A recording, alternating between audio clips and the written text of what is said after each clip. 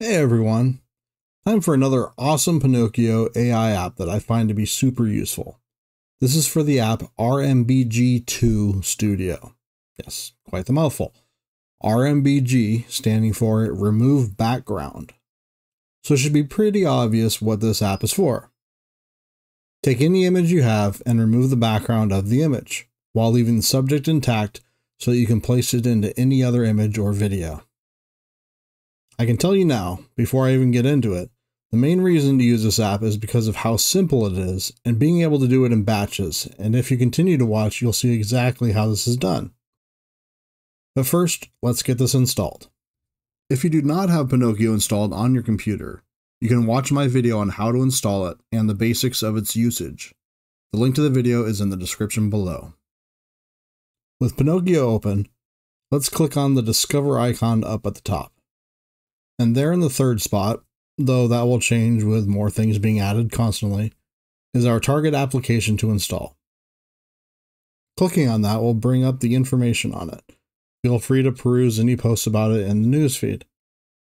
And then hit the big download button back up top. Hit the smaller download button directly afterward, and that will start the download of the installation files. Now, hit the install button, and this will begin the actual installation. This process took almost exactly 2 minutes on my system. This should now have you opened up directly into the UI.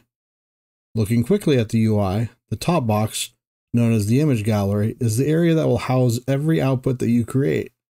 Just below this are the 3 tabs that bring you to the 3 main functions that this app can do: Quick Remove, Process and Replace, and batch processing. We're currently in the quick remove. Here's the process and replace.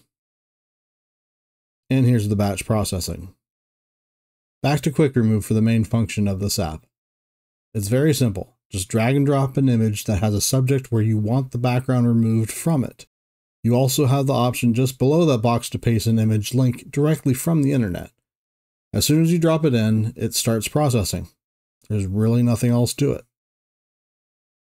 This took roughly 20 seconds on my super slow M1 Mac. Though I didn't record it, it's the same when using an image link. Just paste in the link, hit enter, and it processes. Once it's completed the job, you can see the before-after window has a slider that allows you to drag it back and forth to compare, well, the before and after images. I wasn't really sure at this point what to do, but I was curious as to what the Open Output Folder button did. I was thinking that maybe it would already automatically have the output image there. Instead, it just seems like this feature is broken and gave me an error. Maybe it'll work on your system, I don't know. Then I found out that the download button in the top left of the before-after window is not what you want to click on to get your output. This will just give you a WebP version of your original image. Kind of pointless.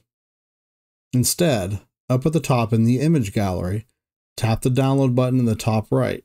Choose a location to save, and that will give you the new PNG with the alpha channel. Hit the close button just to the right of the download button to close the single image, and then it's back to the gallery view. I'm going to do another one quickly to see what it picks up. Here's a squirrel on a bird feeder. And it looks like it did a great job of getting the squirrel with the bird feeder. Now to switch over to the batch processing. It has basic instructions here, but it's very simple. If you want more than one image to be done at once, use the batch processing. Then, drag and drop a selection of images. Do not drag a folder of images, as that won't work. And once you've added your images to the queue, you cannot add more to it by dragging more onto it. You have to start over with a single drag and drop of everything you want done in the batch. If you're doing it the more annoying way, by browsing through your directories, command-click on a Mac or control-click on a PC to select multiple files. Again, do not select the folder. Once you're ready, hit the Process All Images button and wait for it to cycle through your batch. The 6 images I put in took roughly 1 minute and 20 seconds. Because this was a batch process, the before and after window doesn't exist for obvious reasons. Instead, all the processed images are up in the image gallery. Here, you can click on and download each image individually. When in the preview mode of the window, you can easily tap the tiny preview icon at the bottom to switch to the next or whatever other image you'd like to. Much easier than closing and going back to the gallery each time. If you want, or if you're going to do another batch, hit the X in the top right of the Load Images window. But for now, we're going to take a look at Process and Replace. Honestly, I'm going to spend very little time on this one, as I believe it to be worthless because of how slow it is. But what this section does is allow you to do the same thing as the Quick Remove tab, but then actually add that output to a new background and edit it all directly within the app. So the basic concept I'm going with is to take the squirrel on the bird feeder and put him into this image I have of tourists watching some men playing Alp horns in the Swiss Alps. My first thought was that I could just drag the already processed version in, but that did nothing. So instead I have to drag in the file version that I already downloaded to my computer. Next, bring in the Alp horns image. That automatically starts the process of putting the processed image onto the new background image. This will just center it without any changes made. Then, to edit its placement, size, rotation, and mirroring, you get a bunch of sliders to play around with below it.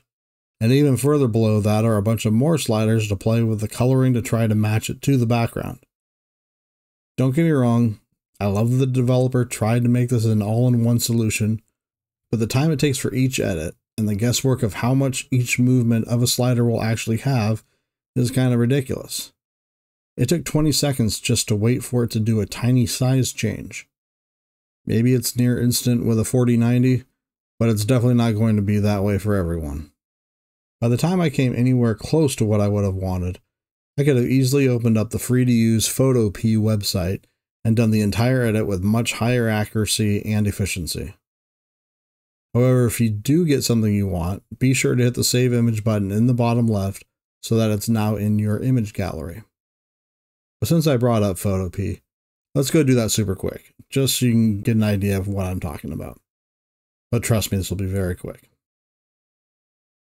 You can see as I quickly go through this that I even crop the white line out of the bottom of the image. Then, I easily bring the squirrel in. I shrink him down a bit. And I move him into position. All while getting live updates as to his size and his position. This way I'm easily able to put it exactly where I want and the exact size I want. And the great thing is, I didn't even have to speed that up. That was all done in real time. Back to RMBG 2 Studio. I'm going to set up another quick batch for the fun of it and to test a bit of variety. But that's really all there is to the app. Once you're done, either just completely quit Pinocchio or hit the stop button next to the terminal option on the left side. Hitting the stop button will quit the individual app while keeping Pinocchio open. Tap the home button in the bottom left to see your currently installed apps. And if you want at that point, hit the Discover and find something else fun to play around with. So what do you think of RMBG 2 Studio? Aside from the name that doesn't exactly roll off the tongue. I think it works great. It does exactly what it's supposed to and meant to do. And it does it simply and quickly. I just choose to ignore the Process and Replace tab. Hopefully you found this video helpful and informative. Let me know in the comments below if there's something else you'd like me to cover on my channel.